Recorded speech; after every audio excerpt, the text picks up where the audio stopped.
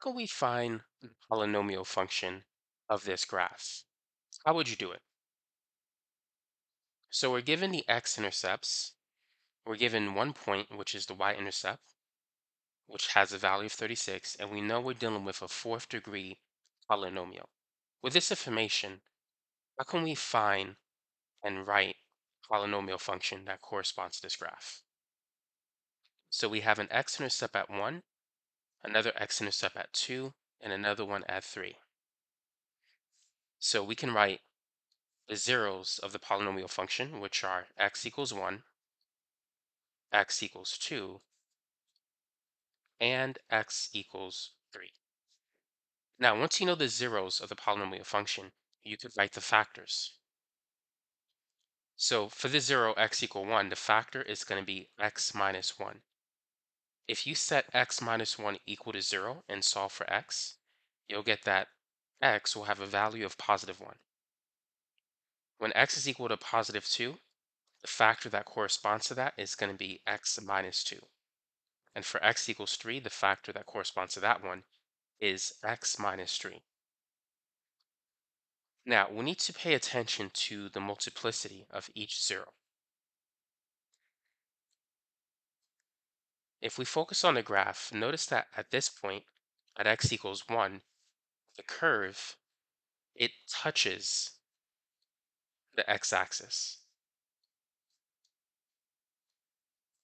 But at x equals 2, it crosses over the x-axis.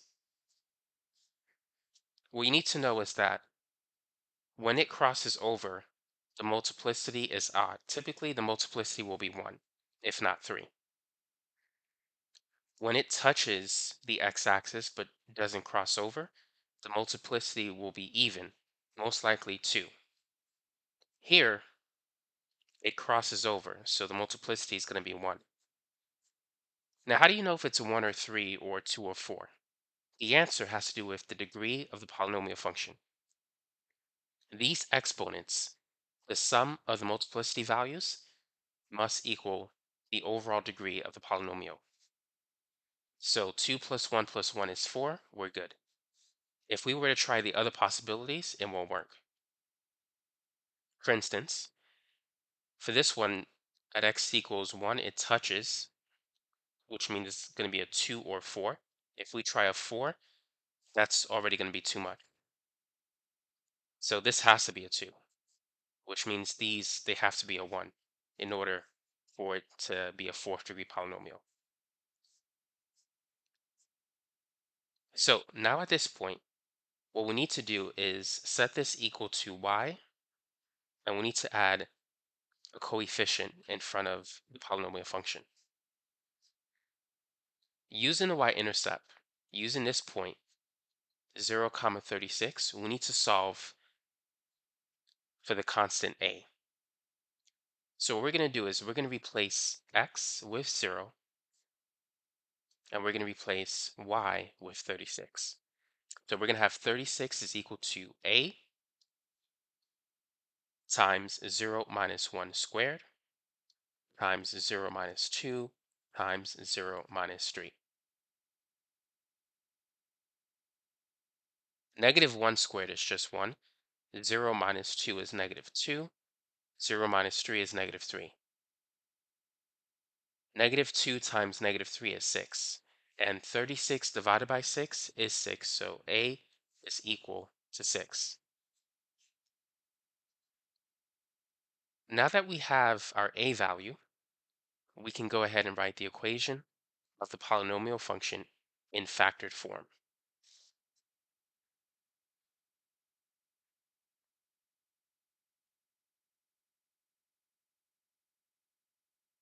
So it's going to be y is equal to a times x minus 1 squared.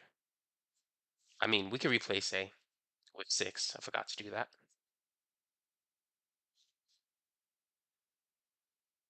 So it's 6 times x minus 1 squared times x minus 2 times x minus 3.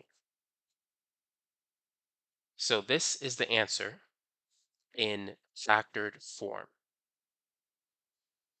Now, sometimes you may need to convert the answer from its factored form to standard form. To do that, we just need to FOIL.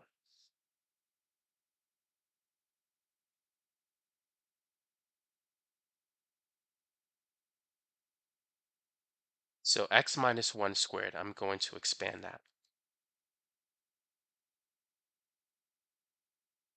So let's begin by FOILing these two factors.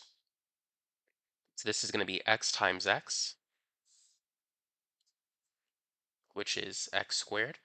And then this is going to be negative x, negative 1 times negative 1, that's positive 1. Now let's factor the remaining two. Let's FOIL the remaining two factors. So we're going to have x squared. This is going to be negative 3x. And then negative 2x. Negative 2 times negative 3 is positive 6.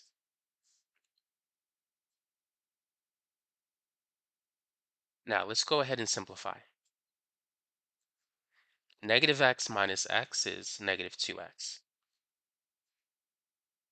And negative 3x minus 2x, that's going to be negative 5x. So we have this.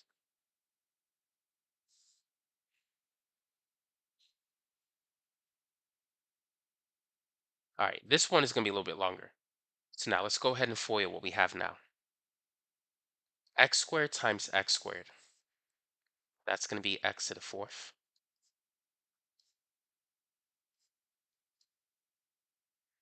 And then x squared times negative 5x. That's going to be negative 5x cubed. And then x squared times 6, that's going to be 6x squared.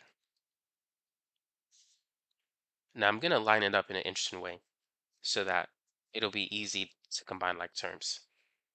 Now let's move on to negative 2x. Negative 2x times x squared, that's negative 2x squared, and I'm going to put that here. Negative 2x times negative 5x, it's positive 10x squared. And then negative 2x plus 6, that's negative 12x. And then here we have 1 times x squared. So that's positive x squared, or just 1x squared. And then 1 times negative 5x, which will be negative 5x. And the 1 times 6 is 6.